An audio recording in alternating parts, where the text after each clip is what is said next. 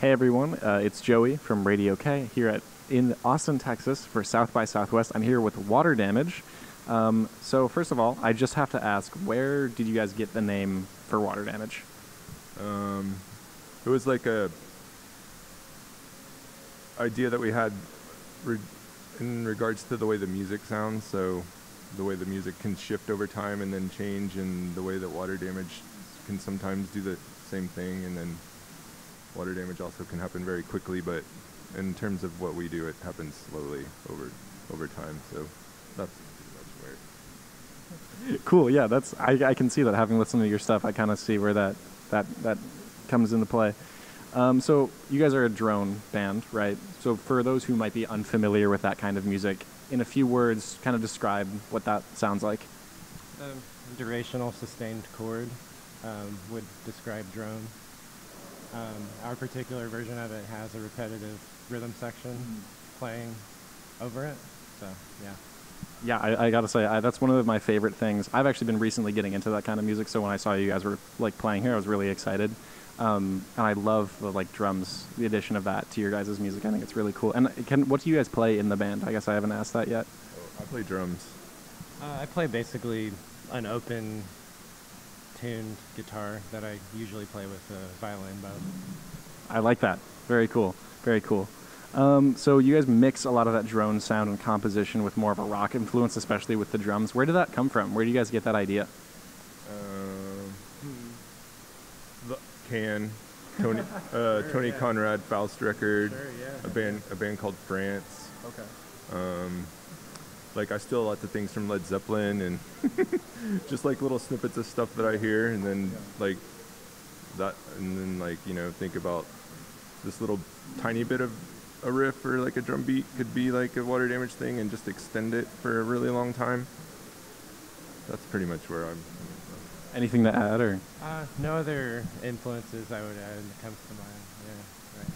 Well, especially with the bow with the guitar, I see that Led Zeppelin influence and a lot of the drumming. It's very cool. I'm a huge Zepp fan, so that's really sweet. And of course, like classic, you know, sort of experimental stuff. That's really rad. So being from Austin, as we've discussed already, what does playing at South by Southwest mean to you guys? Well, I mean, it's a pretty complicated mixed bag this year. I mean, I'll say that the venue that we played in, just like superficially, to play ACL live, you know, I can remember Austin City Limits on TV, you know, as far back as I can remember, having grown up here. So that's just a cool thing to be able to do. Feeling like, you know, I don't know, for so long thinking like, why isn't a band like us on that stage or something like that, you know, like, why are they bringing in Radiohead, you know? So, I don't know, that's pretty cool. Yeah. I mean, there's a lot more to what's going on here than like blues rock, and it's nice to, you know, represent that, you know, in our hometown in front of mostly a crowd that's coming in from out of town. Yeah. Anything to add? No, it was great to play at ACL Live. That was fun. Never thought that would happen. Yeah. So I think pretty good. Generally, like with the experiences I've had with South by, you just meet people from out of the country, where normally, you know, they're all just concentrated in a small spot, you know, and so you just like, you know, like last year we met some people. Colin from The Wire. Yeah. So we played with Colin Newman from Wire last year. Oh, we played at Hotel Vegas. Things like that wouldn't be like a normal week, you know, in Austin. So yeah. Yeah, no, I mean, it's really great to see more like, you know, unique bands like you guys getting that kind of like main stage recognition, and I'm sure it means a lot to like be playing that. And is this your guys' first South by Southwest performance? No, we've played. For this band, the second one. Yeah. We started playing out like in 2018, and then COVID happened, and then South by didn't happen, and then last year we played, and then this year we played. So sweet. Well, it's great to be back then, I'm sure. Yeah. Okay? So, you know, we've heard that Austin is, what is it? Keep Austin Weird is the slogan or something that we've heard. What's the weirdest thing you've ever seen in either Austin or maybe South by Southwest or both? I mean, weird. I mean, I don't know. Leslie comes to mind. Like, yeah, so you know, Leslie used to push around the big cart selling like lemonade, maybe, or I forgot. Yeah, I don't even remember what Leslie sold, but yeah, Leslie's not around anymore. Leslie also ran for mayor. Yeah, Leslie was one of the ambassadors of weird, weirdest things I've seen here. I remember there was a guy who used to hang around downtown that ingested a lot of, I guess, what is it, colloidal silver or whatever, and his whole face was like silver. Oh. And he used to be around a lot. That was pretty weird. Yeah, I don't know. I'd have to maybe think, like about like particularly. I mean, those are pretty weird to a Minnesota kid like myself. So, yeah. And then, what are like? This is kind of a question we ask a lot of artists that we interview. What are 3 things, just in general, could be music or anything, that you are loving right now or you're getting inspiration from? And both of you should answer this. Oh, 3 things that I'm loving right now. I'm loving the new Kim Gordon record. 1.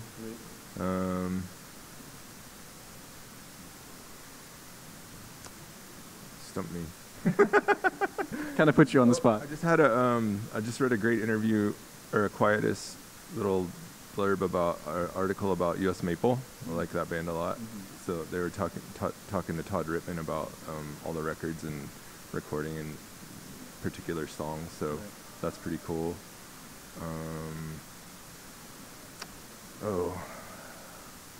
Book.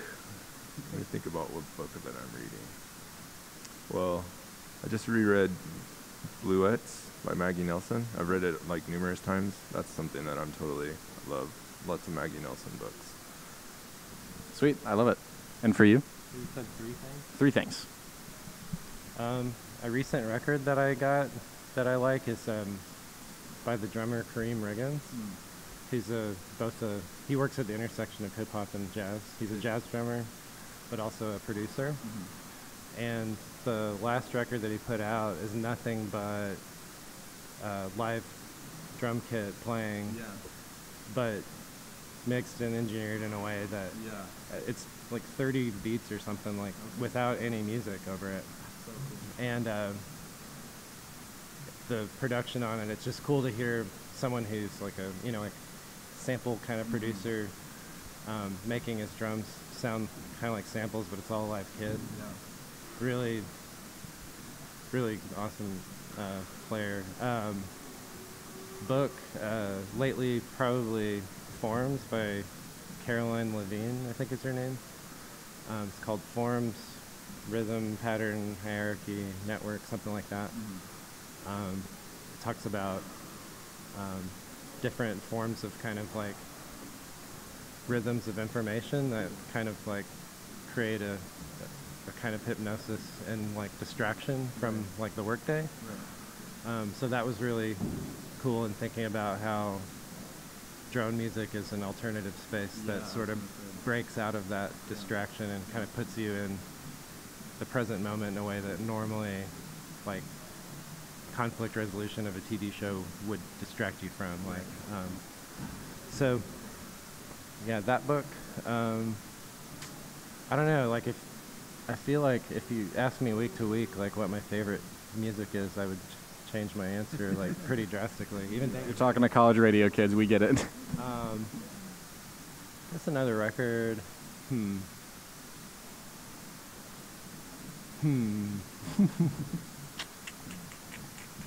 It's a lot of indecisiveness, I get it.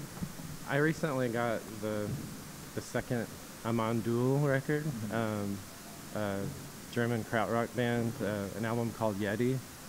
I really liked that one a lot. So I'll just leave it at that. Yeah. Awesome. Well, great responses from you guys. That's all I have for you. So thank you so much. This has been Water Damage. And can I get you guys' names real quick, just so everyone knows? Yeah, Greg Pawonka. Travis Austin. Awesome. Well, thank you guys so much for meeting with us. And this has been Radio K, Real College Radio.